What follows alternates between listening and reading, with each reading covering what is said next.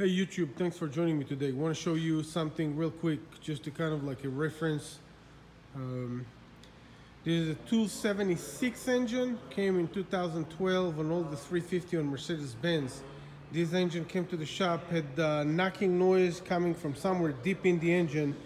This is already, we're in the process of rebuilding the engine. We already put the heads, crankshaft, everything, but let me show you what caused the ticking noise to the engine. Something amazing that will hopefully save somebody's engine one day when you watch that.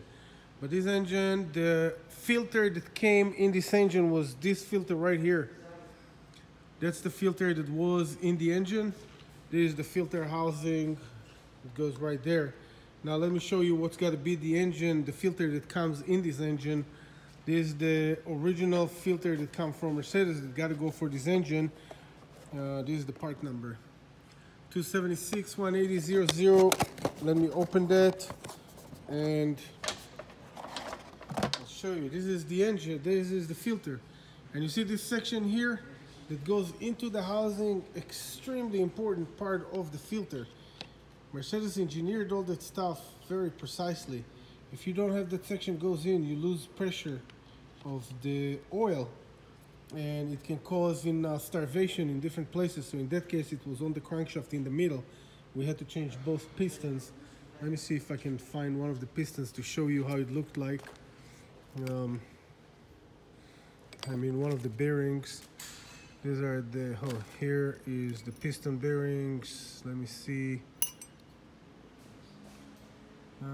That's not it. I don't know where it is. Somewhere around here. These are the crank bearings. Main bearings. These are the piston bearings. But it was in horrible condition. Oh, here it is. Found it. So this is what happened to the bearings on the piston rods. It oil didn't make it there and just made it metal to metal, grind up the metal, overheated, and all of that just because somebody used the wrong filter. So they probably went to one of the chains trying to save money on the service. That a lot of people think that servicing it in a qualified shop is just a waste of money. In that case, you see they saved about probably 40 bucks on the service and had to rebuild the whole engine for that. So 276 engine, ticking noise, bad filter, caused a horrible disaster to the engine, have to be rebuilt. Cost of rebuilding it is about $6,000, including a crankshaft. Let me see, where's the crankshaft? This is the old crankshaft. And that's where it was messing up the bearing. You can see right there. This is actually these two, both pistons right here were bad. So thanks for watching. I hope it could help somebody there to save their engine. Make sure you always use original Mercedes parts. Original equipment manufacturer for the original parts.